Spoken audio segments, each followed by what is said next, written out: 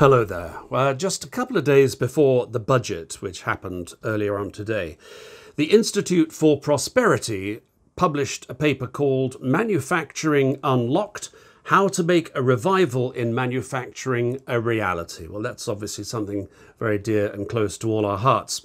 The Institute for Prosperity was launched last year. It's the brainchild of the industrialist John Mills. And the board is made up of politicians of all parties. It's led by Caroline Flint, the former Labour minister. Another of the members is Sir Vince Cable, former business secretary in the coalition government and, of course, former leader of the Liberal Democratic Party. He joins me now. Sir Vince, a very warm welcome to you. What does this paper say? Well, I think it originates with John Mills, who is an industrialist of some renown, who has been on a crusade for some years. I sort of encountered him in government when he was chasing me to be more proactive in identifying and promoting the manufacturing sector. I didn't need much persuasion, but he seemed to be doing something important. And since one of, I think, the better products of my years in government was relaunching industrial strategy, it seemed to be very important that some of those ideas were kept alive. I mean, the key premise is that although this is now quite a small part of the UK economy, it's about 10%, though it's very difficult to quantify these things now. Supply chains are so interconnected and you get such an overlap of services and manufacturing. It is the bit of the economy that generates disproportionate amounts of exports, relatively high productivity, and is the source of a lot of the innovation. And if we're thinking about the UK progressing and raising living standards after a long hiatus since the financial crisis, then manufacturing has got to be a key part of it. And John has put together some ideas. I mean, some are original, most are fairly familiar, but they're restated in a good, eloquent, and updated way. I mean, obviously, they're, as you say, they're quite well-worn themes: improving skills and training, stimulating investment in capital machinery, plant and equipment, and factory space, and so on. Long-term patient capital, infrastructure. These are all issues, as you say, which are very familiar. But for John Mills, there is a sort of guiding principle, which is that the exchange rate is massively disfavoring exports and manufacturing, and where it's currently around about 138.39 to the dollar, he believes it should be at parity. Now, I'm just wondering if this is desirable for right across the economy, and is it ever going to happen? Is it possible? Well, this is an issue that provoked quite a lot of debate within the group. I think in relation to historic trends, I mean, I think over the last 5, indeed 10, maybe 20 years, it's been about 160. So, we're actually, there hasn't been too much appreciation that's damaging to manufacturing. But in an ideal world, if we could take advantage of foreign exchange markets, get to a more competitive rate, that would be an advantage. But it is very difficult because, as you know, exchange rates are set by interest rate differentials. We don't have exchange controls. Capital flows where it wants to flow, and we can't go back to the world of the 1940s and 50s. It's just not realistic. But he does have some ideas about how you could have intervention in the markets to get down to a more realistic rate. And certainly, I think it's a helpful argument to make that if we do find ourselves, as we found ourselves before the financial crisis in the so-called noughties, with a rapidly appreciating rate, that one of the priorities of macroeconomic policy should be intervention to keep the exchange rate down. Now, of course, that is tricky when you have an independent central bank, which sets interest rates, and nobody's suggesting you change that. But I think as an objective of policy, it's desirable. But as your question implies, I think there are serious question marks about feasibility. Talking about the recommendations and the wish list, really, that I just ran through a couple of minutes ago, everybody in manufacturing really understands that, and uh, put two or three manufacturers in a room within 15 minutes, they're automatically talking about skills gap and so on. I'm just wondering, and I'm going to use a strong word here, but it does seem to me that policymakers in Whitehall and Westminster seem frankly ignorant about what manufacturing is capable of as an engine driver of the economy. I mean, you were the last business secretary to make a major difference with the establishment of the catapults, Innovate UK, and so on.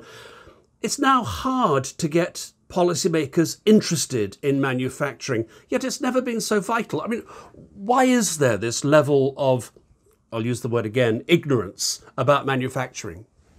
I'm not sure I totally accept. I mean, I think that we should have more awareness, but I don't want to insult all my successors. Actually, most politicians love to be photographed in a factory surrounded by production lines and with a hard hat on. Actually, it's a certain glamour associated with it.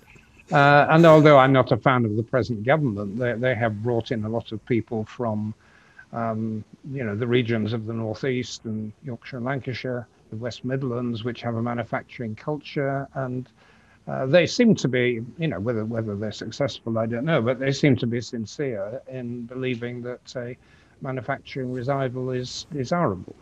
It's the difference between general awareness, which I think there is, and detailed knowledge, which there certainly isn't. I mean, there are very, very few engineers and successful manufacturers in the House of Commons and in government. That's I think, a different level of knowledge. Yes, I'll withdraw the word ignorant, and I'll take your word awareness.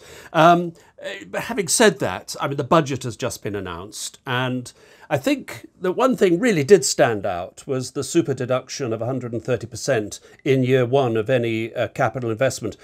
An allowance that's going to run over the next 2 years. I can imagine that a lot of people in the manufacturing sector, their eyes popping out as they worked out just how this might unleash some investment, some much needed investment in machinery. I'm sure you would welcome it. Very much so. No, I just wish the government that I'd been in had done the same thing. In fact, we had arguments with George Osborne, but he was very fixated on this lower rates of corporation tax. I mean,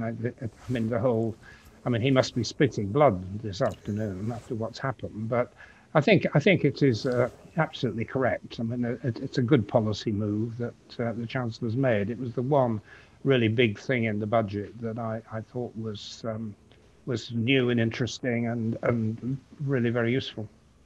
I'm just going back to this issue of awareness of manufacturing, and I remember when I was speaking with Caroline Flint when the Institute for Prosperity was first launched, and as I said, there seems to be broad agreement on what needs to be done, but it's the politics that seems to be the bit where things fall or the message doesn't quite get through.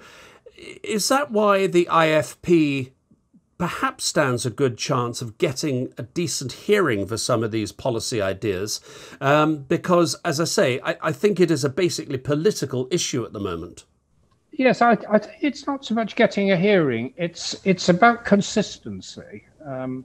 I think there's something in the British political culture, which I don't fully understand where it comes from, where every change of government and every change of minister has to lead to a whole set of wheels being reinvented. I mean, you saw this in the budget today. I mean, a lot of the ideas are just old stuff that's been rebadged. The regional growth fund has now come back as the levelling up fund, and the accelerator scheme that I had in government has come back under a new name, and the green investment banks come back as the infrastructure bank. I think the problem is lack of continuity and consistency, and I think a lot of this has to do with our very kind of tribal kind of politics.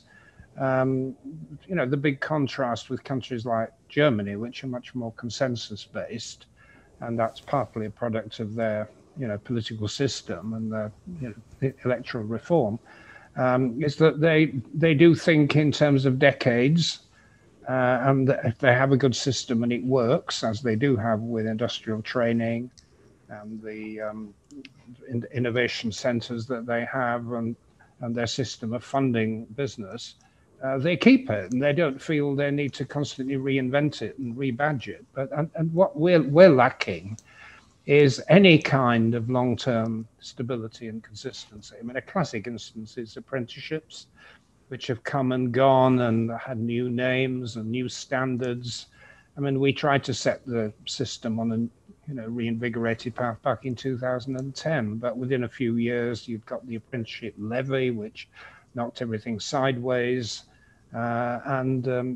Business understandably gets very frustrated that good initiatives tend not to last beyond a parliament. Yeah, if I can add the manufacturing advisory service to that list, that was cancelled in 2015, and that was a great loss to the sector, and hasn't been replaced. I just wonder, and this is perhaps going slightly into the realms of not of fantasy but speculation. I just wonder whether in this country manufacturers, business generally, expects too much of government. And maybe has, over the decades, come to rely on government only to find it doesn't quite get what it wants. I'm wondering if politicians might turn around to manufacturers in this particular instance and say, get your own house in order, organise yourselves, organise your own training standards and everything else, and then present us with a model that works. Yes, I wouldn't be too hard on the business lobbies. I mean, actually, of the various groups I dealt with, the Engineering Employers Federation, which is the nearest thing to a manufacturing lobby. It's now Make UK, of course, yeah.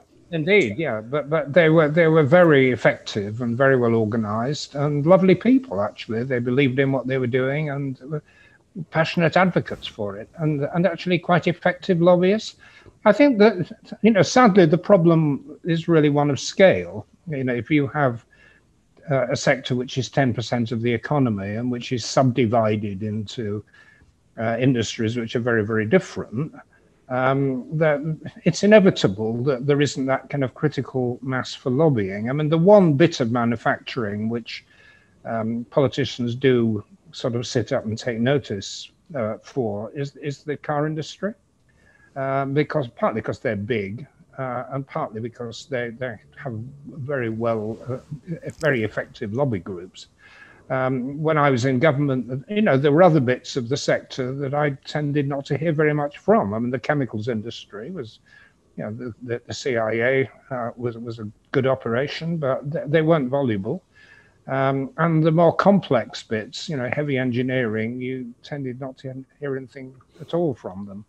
As quite apart from the former, now declining sectors like ceramics, pottery, they didn't punch their weight, I felt. If I have a suggestion, actually, is that what the manufacturers should be doing is sort of teaming up with service sectors that they directly relate to. I mean, there's such now an interconnection between the information-based technologies and modern manufacturing and design and manufacturing, that if they could somehow integrate their lobbying, the creative industries with the manufacturers, they would really be listened to much more, I think. Well, that's a very, very interesting thought on which to leave this. Sir Vince Cable, thank you very much indeed for being with us. We really appreciate it. This has been a special report from Sanuk TV. I'm Nick Peters. Thank you for joining us. We'll see you again soon.